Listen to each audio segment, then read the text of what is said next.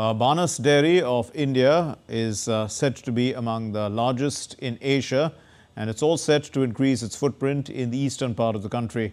Prime Minister Narendra Modi is going to be dedicating the dairy plant to the nation on the 23rd of February. The dairy was launched in 1969. This was part of Operation Flood and is popularly known as Amul globally. Prasar Bharati reports. Packaging milk inside this high-tech plant in Varanasi focuses on the scientific methods of animal husbandry. It collects milk from the 8 districts of eastern part of Uttar Pradesh, which is also the most populated state of India.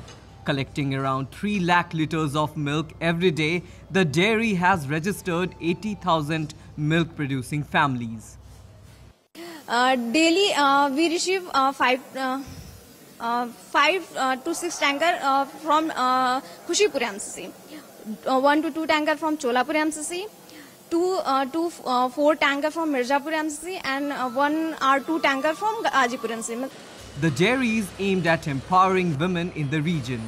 Banas Dairy is a success story of the cooperative milk society.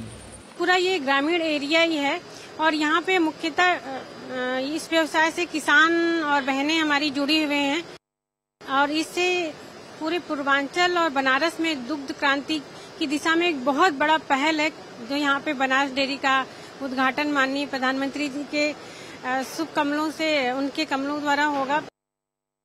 Amul, the popular dairy brand, is also called the taste of India. Prime Minister Narendra Modi is going to dedicate this plant to the nation during his Varanasi visit. This plant has a 10 lakh liters processing capacity, will be producing 10 tons of sweets, 70,000 liters of ice cream, will be producing, we can process dahi, that is curd, and buttermilk, and paneer, which will be about 20 tons per day, and this plant can be expanded if need be. Aiming at empowering the women in this part of the country, the Amul plant is all set to take the sweets of Varanasi like Lal Peda and Long Lata to the national stage.